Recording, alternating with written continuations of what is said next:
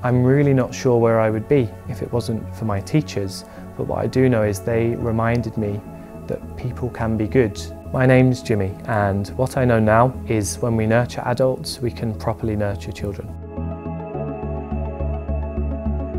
I came into care on my 11th birthday. It wasn't much different from when I was looked after by my own parents at home. I moved out from foster care to residential care, and that was really tough because that residential unit had no cooking facilities, it didn't have a washing machine. We had police visits every week. It felt like we were being criminalised.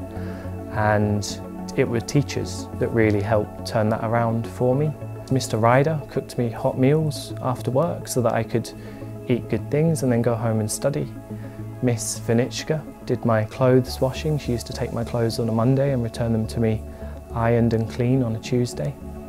And Miss SS, or Southwell Sander, who I'm still in touch with, and I still call her Miss. She checked up on me every single day to make sure that I was doing okay, that I was healthy and well, and anything I needed to get to university would be sorted out. I'm really not sure where I would be if it wasn't for my teachers, but what I do know is they reminded me that people can be good at a time in my life when I was completely doubting that people had it in them to do good things for children. As people, when we're at our lowest, it's a real opportunity for other people to support us and remind us of the shared humanity that we all have. I think too often in the care system we assume that we need to be professional, which means cold, mechanical, systematic, distant, but actually a key part of being professional needs to be being personal and bringing your whole self to work so that you can connect with people on a very human level. And that's what teachers did, and it really changed my life for the better.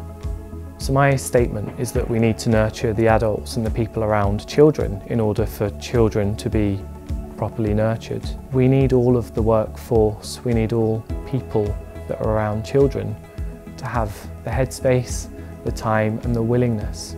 They need to receive kind of mentoring and support from their peers in order to realise that you can be human with people. It's really important. And once you can connect with them, you can understand them and really help them with what matters.